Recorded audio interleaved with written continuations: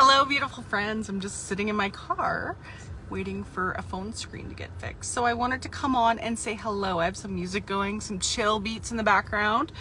And I just wanted to say, I hope your day is absolutely beautiful and wonderful. It is nice and sunny here right now where I am in Calgary, Alberta. Pop in below, let me know where you're joining from. I spoke yesterday about releasing resistance and how powerful it is when we release resistance and what resistance is in our energy. So many of us are raised to be resistant to change. I was just talking to a beautiful soul today. It was tattoo day today, one of my favorite things to do. And we were talking about that fear. That fear, holds us back from so many things. And fear is a form of resistance. It's our ego saying, no, do not try something new. No, stay comfortable.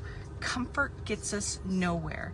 There's a difference between doing things that make you happy and joyous and grateful and all those things and staying comfortable. Staying comfortable does not help us expand. Staying comfortable keeps us stagnant in life. It is so important to push past your boundaries every day, just a little bit, because that version of you that is standing on the other side with everything that you're desiring, that you're working towards, is not the same comfort level as you are now. That version of you probably has learned new things. We know that version of you is that version of you more fit than you are now? Is that version of you healthier than you are now? Is that version of you have a more positive mindset than you do now? And as we know, changing habits is uncomfortable. Doing things that scares us is uncomfortable. But how many times have you died doing things that make you uncomfortable? If you're watching this, never. You may have made poor decisions in the past, but that is here nor there. When you follow your intuition into a space that it's taking you to serve at a higher purpose, you get uncomfortable. It's uncomfortable to expand. Think of that seed in the soil. Do you think it's comfortable to break free from that shell, or a chick coming out of an egg?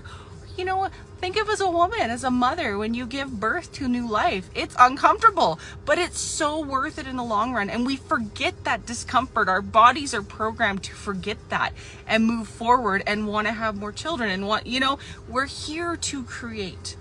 Whether it's creating within our own bodies, co-creating with source, creating with another human being, we are here to create, and we are here to spread joy to each other, not to bring pain and suffering to each other. When we focus on those lesser things in the world, we bring more pain and suffering to ourselves. So if you're in the habit, we're going to take this a little bit the other way. If you're in the habit of picking out the negatives in a situation, do me a favor. And the next time you feel yourself doing that, stop yourself in that moment. Ask yourself to stop. Set the intention and shift it. Say, what did I need to learn from this? Why is this coming into my reality? That's the beauty of this. And this is what the message coming through is. It's like we are here right now. But right now is the past, because we have manifested right now with past. So if we want the future to be different, we need to start right now and manifest something different. Shifting our mindset, shifting our energy, shifting what we are doing right now to get to another space. And that doesn't mean it's okay to relax. It's okay to have fun and find joy. We are in this society where we're taught we need to work so freaking hard and we need to hustle. But what fun is that? There are so many ways you can succeed in life.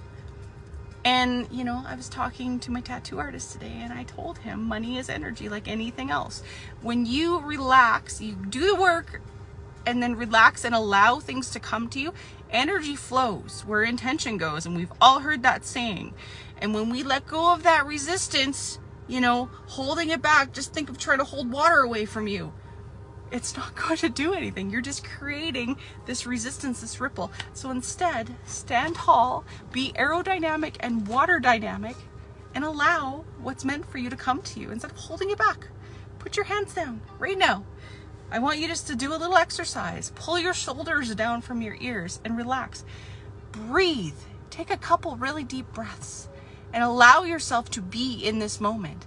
And now I want you to ask your higher self, What is that I want to create in my life going forward?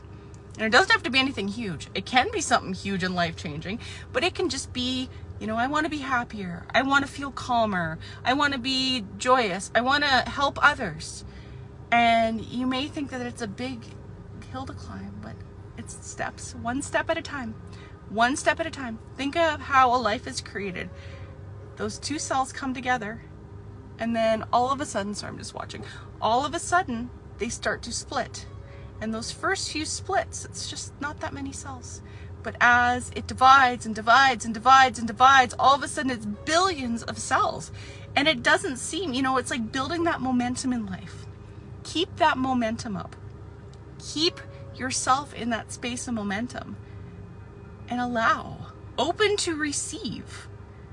So many of us are afraid of being seen, being heard, you know, having our emotional needs met, having our physical needs met, because we're so used to serving everybody else.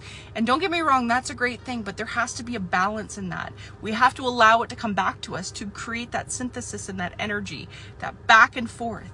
We are conduits of energy. We are like a wire, we're like a light bulb. We have to allow the energy to flow through us to be the complete circuit. Otherwise, we're just gonna burn ourselves out or blow ourselves up. You know, think of something that has a blocked, you know, energy flow, physics, right? It's not gonna flow through properly. So yes, that's my message for you today. Just allow. Let go of resistance, come back to center, take an energetic time out and reset. Write down a couple intentions today of what you want in your life. Maybe look back at your life a year ago and be like, hey, what have I created from a year ago or 2 years ago that I wished I had in that moment? And see your power. See your power. Watch for the synchronicities. Watch for the signs, because they are signposts telling you you are on the right path. You are going in the right direction. There are always signs. Your exterior is an algorithm for what's going on inside, and it's pointing you where you need to be. Open up to the experience.